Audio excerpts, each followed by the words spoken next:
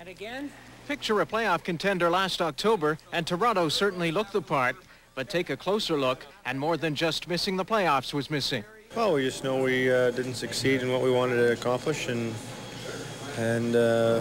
try to improve on everything as a whole for next year. And by next year, the Leafs would like to add 2 new defensemen, one who can lug the puck and another who can intimidate. Whether or not we can come up with 2 is another story, but we're going to try, and then we're going to try to come up with 1 or 2 forwards that complement what we presently have.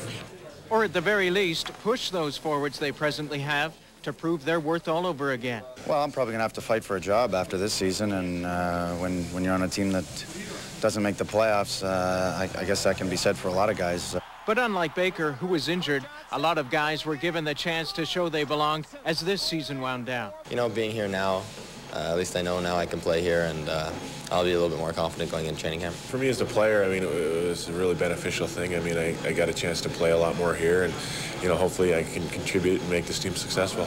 I came in and tried to do my best, and, you know, that's all you can try and do, and you know, hopefully I prove that I can be a part of this team. I got my confidence level up, so that's going to help me personally, and I think that, you know, if I'm playing better personally, hopefully that'll help the team. But now it's up to Steve Stavro to help this team, to spend money, to make money. especially now, considering Toronto's primary competition, Buffalo, Montreal, and even Ottawa have already guaranteed themselves lucrative playoff games, games which often define the profit margin for marginal teams like the Leafs. Rob Sinclair for Sportsline.